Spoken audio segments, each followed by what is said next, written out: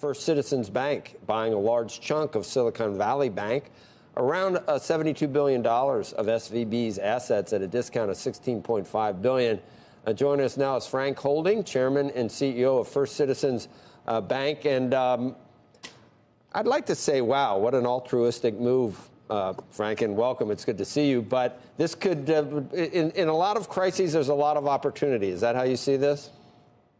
Absolutely.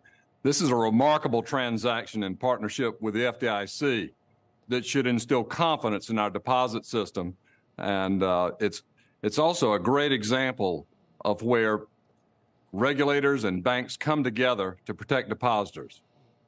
I mean, you are very fast growing. How many acquisitions has First Citizens done in the last 5-10 years, Frank?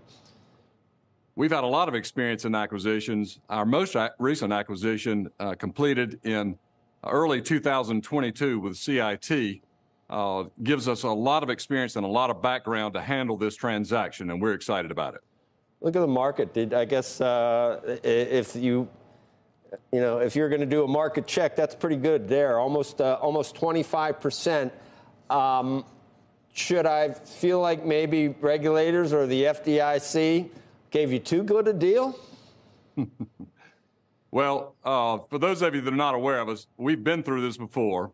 We go through a competitive bid process, and we'd like to think that our competitive bid was not just a function of the quality of bid that we put and the competitiveness of it, but also the strength and stability and soundness and expertise that we bring to this transaction, which we think adds stability to our industry. Frank, it did take 2 weeks, or more than 2 weeks actually, to find a buyer for these assets. It seems like a short time for an acquisition, but a very long time in a period of crisis like this.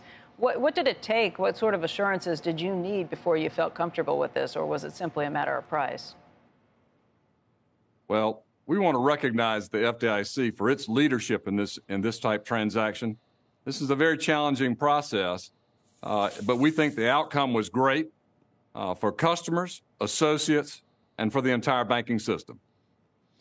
Frank, the business that Silicon Valley was in, I guess, it's nice to just add all those. How many branches are you adding? I guess you go from about the 30th largest bank to you'll be in the top 25 now. I don't know what the actual number will be, but do you have any expertise in startups or the kind of business that SVB was in? Are you comfortable serving that arena? Well, at our core, we are a conservative relationship bank. And what we see at Silicon Valley is a real passion and commitment around their customer service. And we feel like we'll find much more in common here than not. Well, I know Silicon Valley Bank brings to us, overlaps our strengths in private banking, wealth management, and small banking, small business banking.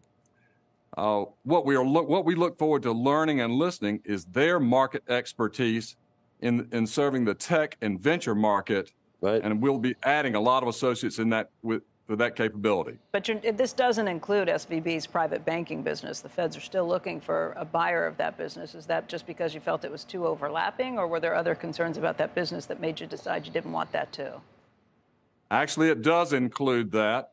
What we're leaving behind is the securities portfolio that was a part of Silicon Valley Bank.